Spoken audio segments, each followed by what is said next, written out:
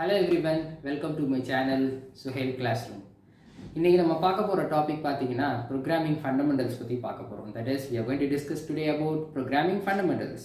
So for that, you need to know three words in English: what, why, how.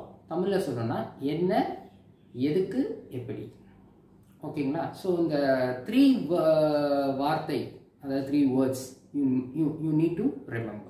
Okay, எதுக்கு இத சொல்றேன்? Why I am telling you this means, for example, you take C language, அதுல ஒரு first line கொடுப்பேன் hash include stdio.h.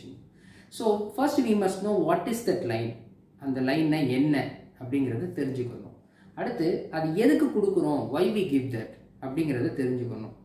மூணாவது விஷயம் பாத்தீங்கன்னா அது எப்படி கொடுக்கணும், first hash வரணும், அடுத்து include வரணும், அதோட syntax தெரிஞ்சுக்கணும். That is how.